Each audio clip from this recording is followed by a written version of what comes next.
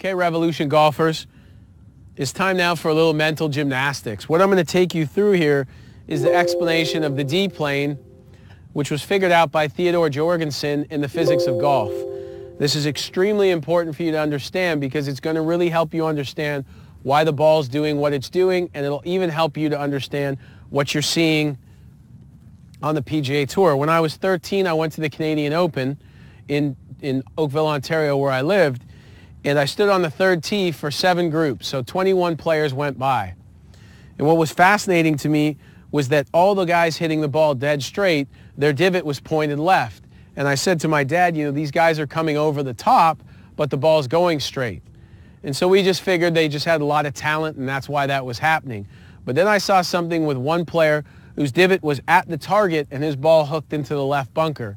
And that got me thinking. And it was not something I came back to until about 1994 when I read this chapter on this thing called the divergence plane.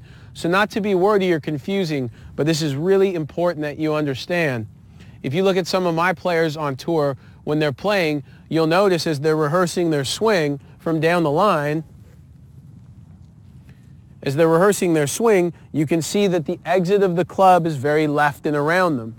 Now this is referred to coming over the top, but that's an incorrect way to explain it. If we look here, you'll notice that this is the inclined plane. So what this yellow board does is representing the angle of the shaft. That is, when we're discussing plane, this is what we're discussing.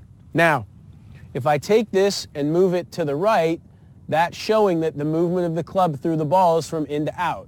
So that's a path to the right. If I move this way, it's now showing that the club is moving out to in. That's a path to the left.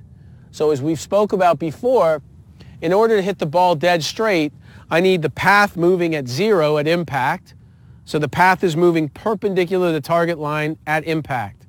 And the position of the club face is 0 as well. So the only way to hit the ball straight, not get the spin axis tilted left or right, is both the face and path have to be 0. And that's very difficult to create. So when we're looking at those divots that those players had going to the left, the reason that they were swinging left to hit the ball straight is because from in front you can see that if I lean the shaft, how a good player looks at impact, from down the line you'll notice that this red stick here, which is showing us the path of the sweet spot through the ball, it's now moved to the right. But if you're looking here, the swing direction at this point isn't in to out or out to in. It's just coming from inside to square for a moment and then back to the inside. So if I'm hitting down on the golf ball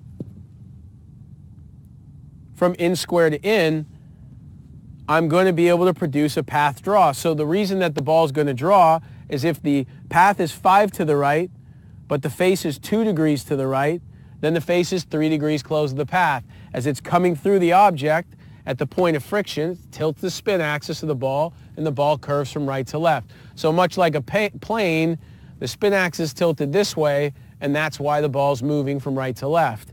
Now, if I wanted to hit the ball straight from here, in order to get the ball straight, I have to deliver the face at 0, but I also have to get the path at 0.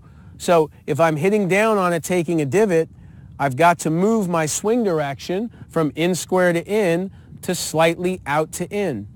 So as you'll see in the representation, the path is now going straight down the target line. And that's the explanation for why you see the pros swinging to the left in order to hit the ball straight. And it also gives us the ability to not pay attention to trying to swing down the target line, because if I'm swinging down the target line and I'm hitting down on the ball, those are going to be two things that's going to move the path way out to the right, and I'm going to struggle with pushes to the right and also hooks to the left. Now, the opposite is true if I'm hitting up on the ball. So if you've ever seen pictures of Rory McIlroy in his downswing, the club looks like it's stuck behind him and that he's moving in to out too much, but he's still hitting the ball straight.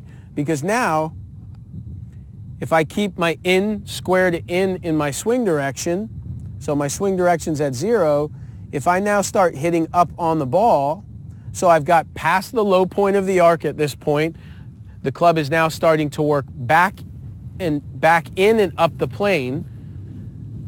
You can see now that the path is pointed quite a bit to the left.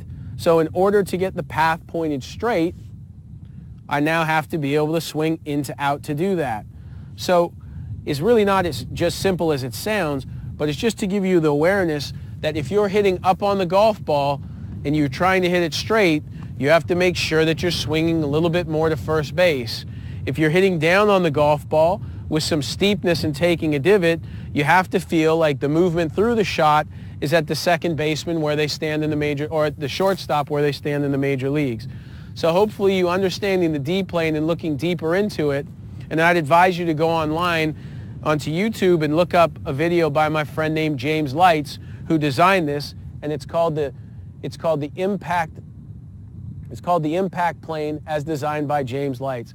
But this is going to give you a much better understanding of why your ball is doing what it's doing in the air.